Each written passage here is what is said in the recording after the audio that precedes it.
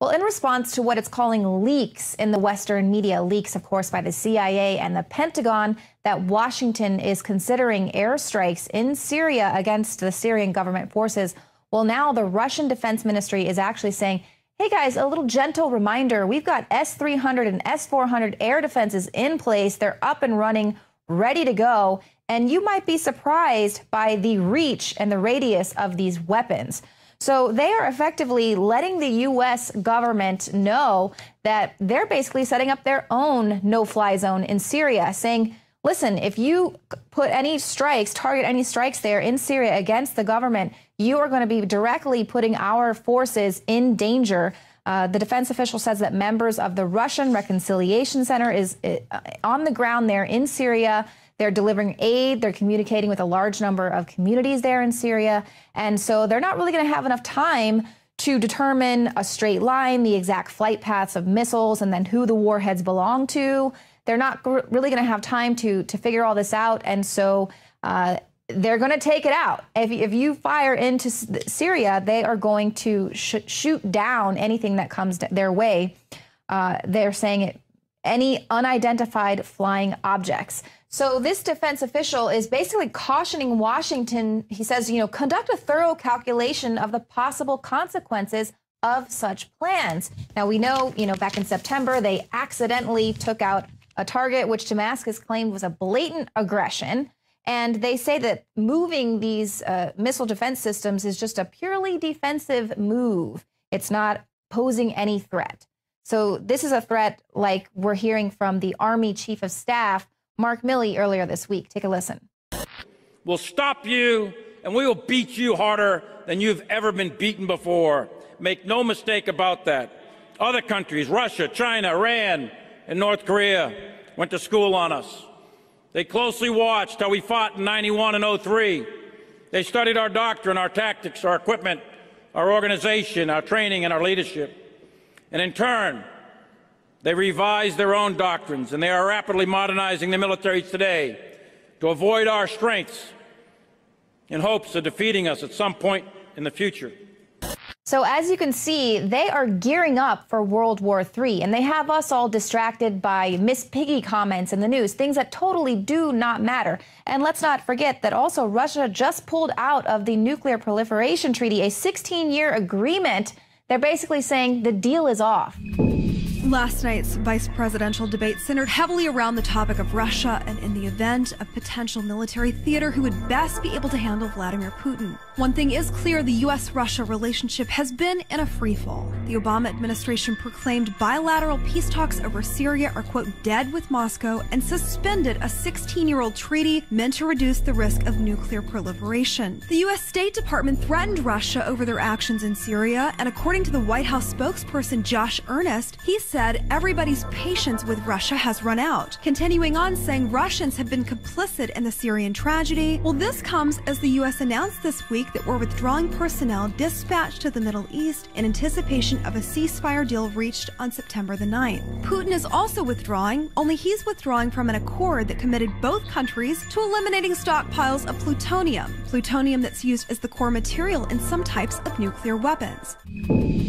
So as we can see, as a result of this escalating proxy war in Syria, the relations between the U.S. and Russia are completely disintegrating right before our eyes. I mean, we basically have the Army Chief of Staff saying that our enemies have trained, they've watched us, they see what we're doing, they're ready to strike because they see we have such weak leadership, a weak economy, and they are gearing up for war. Now, give us a little bit of more detail of what we're dealing with, Margaret. All right, so the Russian reset that was supposedly going to happen in 2009, that Kane alluded to in the vice presidential debate, it failed, and the reason Kane said it failed was because of Vladimir Putin, although Medvedev was actually the president at the time. So, he really discouraged anybody from wanting to know the truth. You don't really know the truth or Russian history if you think that Vladimir Putin isn't the devil.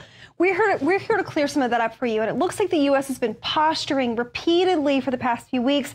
We see George Soros come out. It was on CNBC right before coming on set, calling what Russia's doing in Syria utter genocide. one of the greatest humanitarian crises. Well, in reality, we are the ones, we're the provocateurs. We're posturing for war. White House is saying, Moscow, you're dead to us as far as Syrian talks are concerned.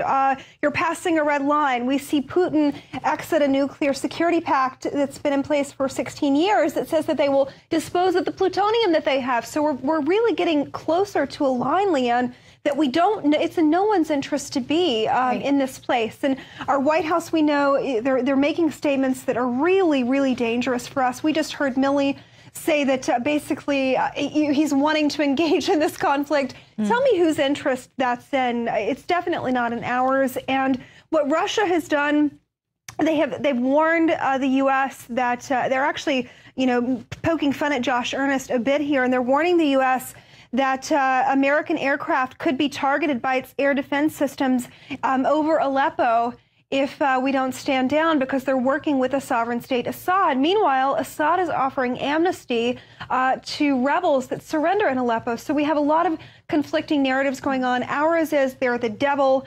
And meanwhile, they're preparing for it looks like for war with this drill, and now with the shield, and saying we're going to shoot you down. Right. And isn't it just incredible that on the mainstream media, for instance, I'm seeing that the main trending topic is the fact that Sean Hannity and Megyn Kelly are fighting with each other. It's like, who cares about these celebrity news pundits? Nobody cares. They are gearing up for World War III, and then whoever gets elected, gets in office is going to have to be dealing with this, which is why Hillary Clinton hopes to God that it's her, because she's been kind of behind the scenes working on this with the Obama administration for years. The woman has been chomping at the bit. She even, when she mentioned Alex Jones, she also mentioned Putin and indicated that she was going to meet Putin's alleged involvement in a cyber attack with military action. Yeah, that really makes a lot of sense. So she's been posturing for this for quite some time. We know that the Obama administration, their narrative regarding the Syrian refugee crisis has failed. And everything that they've tried to do, even entering Syria, the U.S. population has pushed back against. So they haven't had the support to do it, or we would have already seen it. And Russia, at the aid of Assad, I'm not here to judge Assad, bad guy, good guy, dictator, not good guy. The facts are what we are doing, what our government is doing. The hostile actions that are being perceived. These are things that are going to have long-term repercussions. And I really pray this doesn't happen. But I could see our warplanes getting into a provocation with Russian warplanes over Aleppo. This is the news of today, which is much more important, as you pointed out, is Megyn Kelly's stupid hair or some stupid spat or Kim Kardashian's butt. I don't really care what's going on, nor do we follow this type of stuff. But I encourage you, take a look at these articles, go online and look at it for yourself, because it's there. Right. And we've seen that how they have accidentally taken down Russian airliners in the past. Turkey downed Russian Su-24 jet in November of 2015. So they have these type of accidents. And that's what they're basically saying, is that they might have another accident if an unidentified flying object from the U.S. flies over where their servicemen are. And let's also recall that just this week, 40 million Russians were taking place in this nuclear disaster drill. Moscow's basically saying, look, guys, we're building these underground bunkers. We're going to protect our citizenry. When I read this article, it really just made me go, wow. Here we know that the elites are building their underground bunkers. They're being prepared. But then on the other side, people who do get prepared are being made fun of and called, conspiracy theorists and things for, oh, that's just a conspiracy. How dare you? Basically making it illegal to have stockpiles of food and ammunition and things like that. But here we have in Russia, they're encouraging their citizens to prepare for a massive nuclear war. I mean, it's astounding that this is the news that we're dealing with in 2016. And the October surprise, we've been looking at this for the past few weeks. We understand that the election is 33 days away, and yet we're on the precipice of a military conflict with a world superpower. This administration has done everything they can to unravel the diplomacy that's taken place between our two countries over the past 40 years. What does that say to you? We are in deep doo-doo here, and yet very little fanfare. You pointed that out well. Russia is preparing. They're preparing their people, 40 million people taking place in a nuclear drill, yet we're not doing the same. There's something really wrong with that. Right. It's just like the nuclear preparedness that they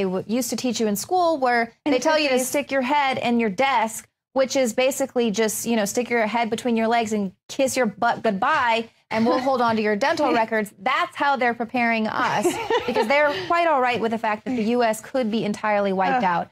Now, here is a really hard-hitting report from John Bound, where he really gets in deep about what to expect with the disintegrating relationship between the U.S. and Russia. All eyes are on Syria as the globalists, fearing a populist uprising, are pushing the narrative of World War III on humanity. I want to be clear to those who try to oppose the United States. I want to be clear to those who wish to do us harm. We'll stop you, and we will beat you harder than you've ever been beaten before. Make no mistake about that. Other countries, Russia, China, Iran, and North Korea, went to school on us in hopes of defeating us at some point in the future.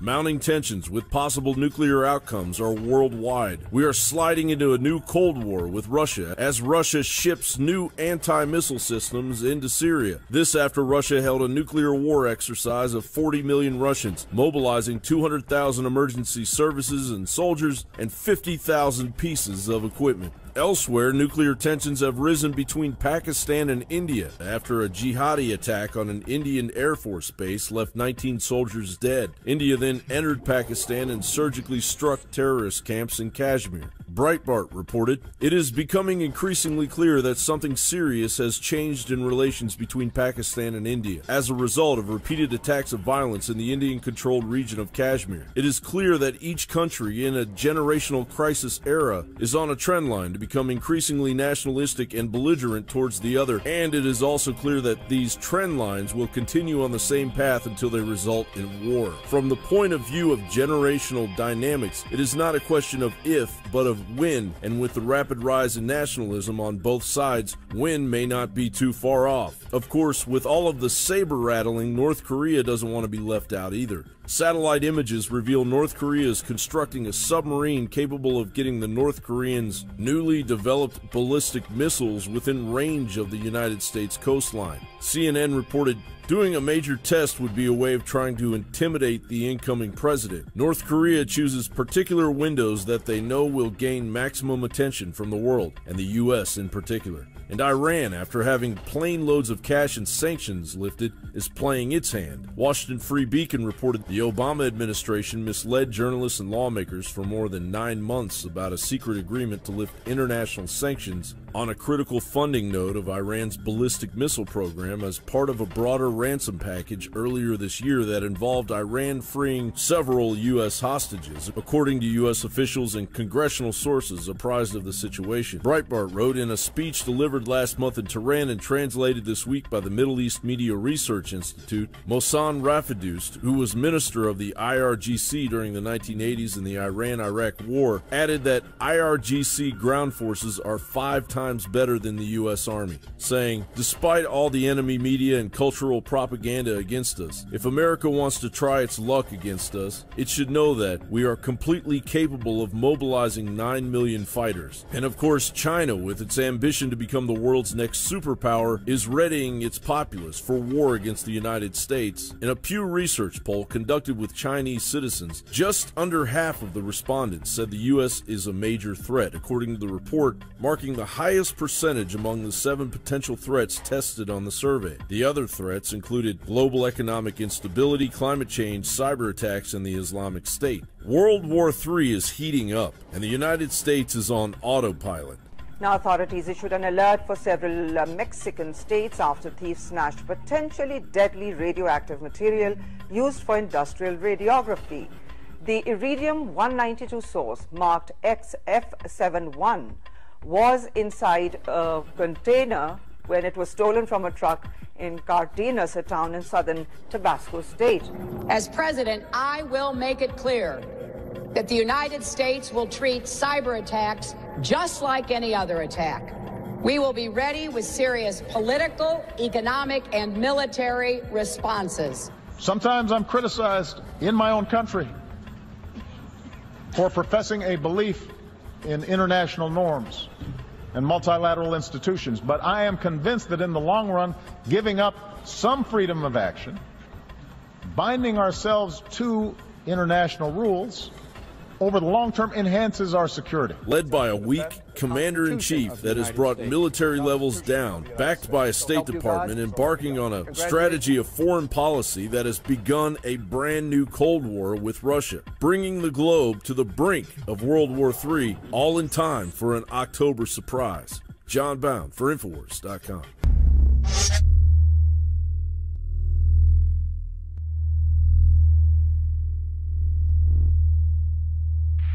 Ladies and gentlemen, this Sunday is the biggest presidential debate in United States history, and Infowars.com/show will have complete coverage for you, starting at 4 o'clock Central with the Alex Jones Show, and then rolling right through the entire debate, even afterwards taking your phone calls. Hillary Clinton versus Donald Trump, round 2 from St. Louis, Missouri, Washington University. This is the most anticipated debate ever, and we're going to have complete coverage for you at Infowars.com/show, and also the new Infowars Live app. We're going to have boots on the ground, and we're going to have the entire Infowars crew in studio covering the debate, breaking down the things that the two candidates say in live time. Are you going to be stuck at home watching football, or are you going to be engaged in the Infowar? Infowars.com/show, Infowars Live app, complete coverage of the presidential debate, round 2, Hillary Clinton and Donald Trump.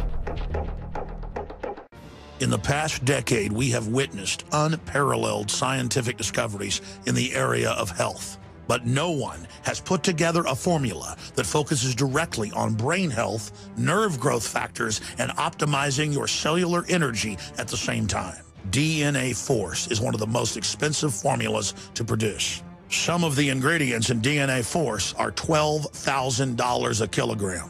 We are using the coveted, patented, only American source of PQQ, CoQ10, and more. You want the best that's out there at the lowest price anywhere? Well, we're bringing you a total win-win. The ultimate value, cutting-edge, trailblazing game changer that also supports the InfoWar. We have produced a limited run of DNA Force, and it will take up to 12 weeks to produce more once we sell out. Secure your DNA Force today at InfoWarsLife.com or call toll-free 888-253-3139.